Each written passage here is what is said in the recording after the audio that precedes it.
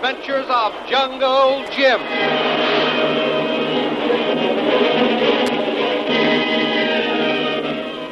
The Adventures of Jungle Jim, broadcast weekly over this station, are dramatized from the full-color action pictures to be found in the Comic Weekly, the world's greatest comic supplement that comes to you each week with your Hearst Sunday newspaper. Join the 11 million adults and 6 million youngsters who make their weekends more enjoyable reading the world's greatest comic and adventure pictures by the world's best artists featured in every issue of the Comic Weekly. Insist on the Sunday newspaper that brings you the Comic Weekly. On the first night of his return to Singapore, Jungle Jim receives a visit from a desperate, distracted young American planter named Harvey Stacy. He tells Jungle Jim a weird story of how his young wife has developed a strange madness. Stacy's uncle, a wealthy rubber planter, dies, leaving his nephew the plantations in Malaya. After graduating from college in the States, Stacy brings his young wife out to Malaya. At first, they were very happy in their new home. But as time went on, she became very nervous and despondent. She ate very little, and her health began to fail. She hated to have young Stacy leave her to go on trips up the river. Upon his return from one of the trips, he finds her standing in the garden, fascinated by the rhythm of the native drums. Sensing her nerves and mind might give way, young Stacy decides to take his young wife back to the States. But his decision comes too late. For the same night, Stacy is awakened by his wife's native servant, who tells him his wife has disappeared. They find her on the edge of the jungle, chanting and swaying to the savage rhythm of the distant drums. Now Stacy continues his story. Are you sure you're feeling all right, Stacy? I think it would be better if you took a nap for an hour or so. No, Mr. Bradley. I've got to finish my story. There's no time to lose. I'm all right. I've got to keep going. All right, fella, go ahead, but try to ease up a little.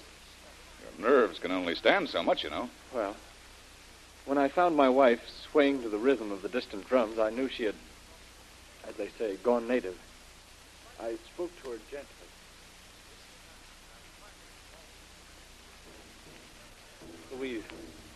Louise, darling, it's me, Harvey. I've come to take you home. Louise!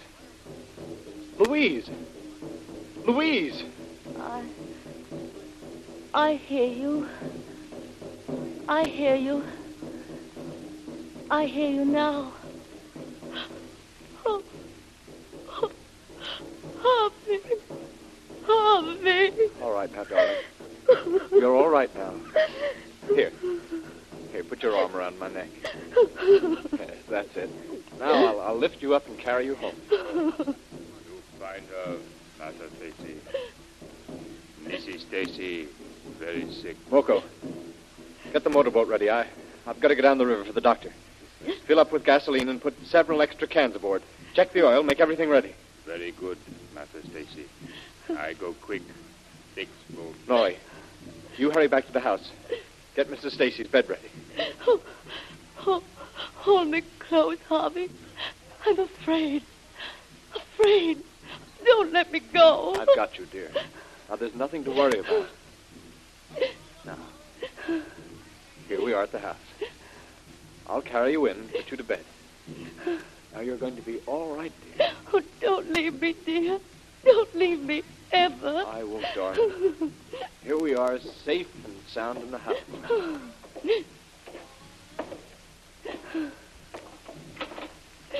Bed ready, Master Stacy. Good.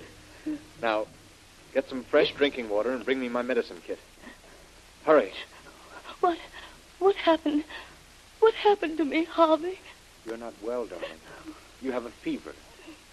But the doctor will be here soon. We'll soon have you all right again. Now, into bed and I'll cover you up. There now. You'll soon be comfortable again. I'm going to give you something to make you sleep until the doctor gets here. Here's water, Master Stacy. Medicine bag. Good. Now, pour out a glass of water. I'll get a sleeping powder ready. That's enough. Now, give me a spoon to stir this. Now, darling, try to sit up just for a minute. I'll put my arm around your back. There we are. There, that's fine. Now, you drink this down quickly. Drink it all. That's it. Now lie back and you'll be all right. Oh, don't. Don't leave me, Harvey. Don't leave me, please. You mustn't go away. I need I you. won't go away, darling. But I've got to tell Norrie something. I'll be right outside the door.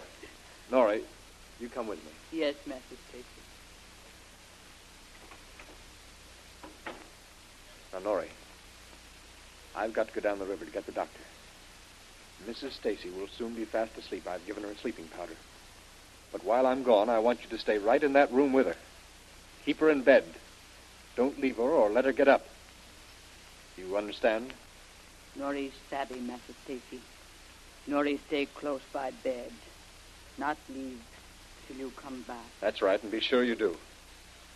If anything happens to her, I'll hold you. How far did you have to go to get the doctor, Stacy? Well, it was a good 12 hours downstream with a current by motorboat.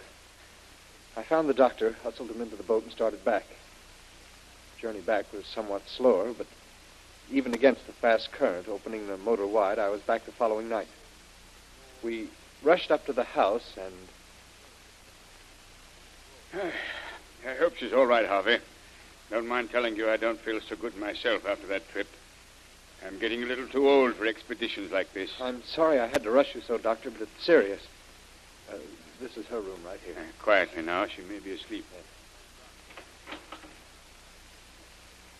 Doctor? Huh? Doctor, she's not here. She's gone again. What? Louise! Louise! Louise, dear, where are you? Where's that Norrie? I'll thrash her. Norrie! Norrie! Here. Let's look around, Stacy. Take that side, and I'll look around All these right. rooms here. Louise! Louise! Norrie! Louise, where are you? She's gone. Not a sign of anyone. My wife, she's gone. That blasted witch, Norrie. Wait till I find her. Now, hold hard, Stacy. Let's go over to the compound and rouse out some of those native boys. Perhaps they can tell us something. All right, come on. Follow me, Doctor. Rocco! Rocco! Rocco, out with all of you! Here. Yes. Yes, Master Stacy. Moku here. Where's my wife? Where's Norrie? Here. In house, Master Stacy. Moku watch all last night. Watch close all day. Then tonight, Moku watch. Make sure Mrs. Stacy fast sleep. Tell Nari keep good watch. Then Moku go to compound. Fall asleep. Confound your lazy hides. I'll whip all of you for this. Now, drag out all those boys. We've got to find Mrs. Stacy. Hurry, get those boys out and start searching. Yes, sir. The rain that fell this evening has left the ground rather soft. Shouldn't be hard to track her, Stacy. If your man Moko is telling the truth, they haven't got much of a start. They can't travel fast in the jungle. They can probably overtake your wife and a servant if they've wandered off. Hurry, Moko, hurry! Rout out those boys and let's get going. There's no time to lose.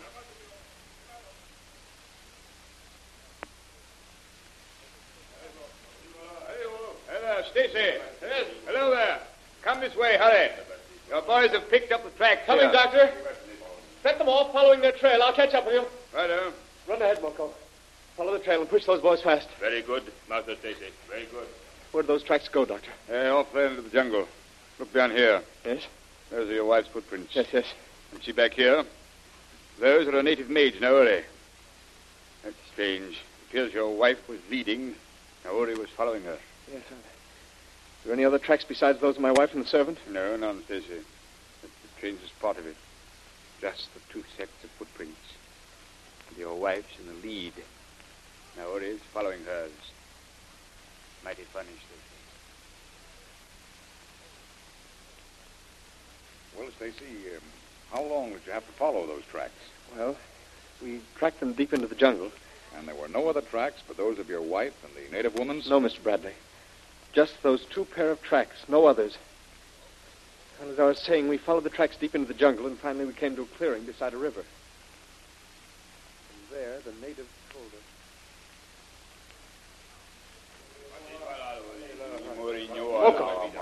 Moko, what is it now? Trail end at river, Master Stacy. Boys, look. See no more tracks. End at river. Then Auna, find hole in bank. Native canoe hide there. Tracks, show it, drag to river. That sounds serious, Stacy. Must have been a native waiting for them here.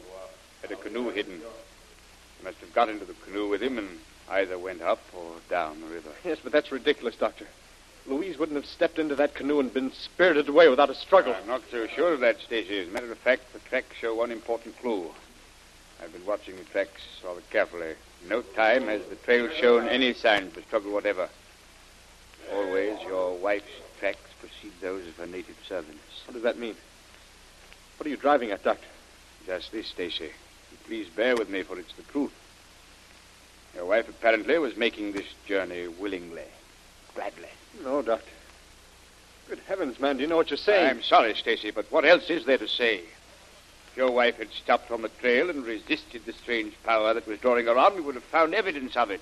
But Nori, she's the cause of it all. No, Stacy. The tracks show that Nori was always several paces behind your wife, as I explained before. That proves your wife was leading the way. And as I have said, there are no signs whatever of a struggle. It's apparent that whatever she was going willingly. In fact, Naori had difficulty in keeping up with her. Moko. Yes, Master. You take one of the boys back with you.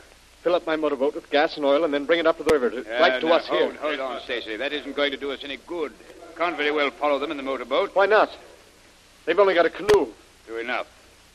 And how do we know which way they went? Up or down the river?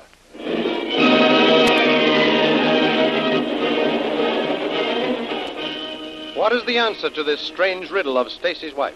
Has she really gone native, lured into the jungle by some unseen power? What are the next developments in the story that young Stacy is telling Jungle Jim? Don't miss the next exciting episode in the adventures of Jungle Jim. Remember, you can follow these adventures in the full-color action pictures which appear in the Comic Weekly, the world's greatest comic supplement containing the best full-color adventure and comic pictures.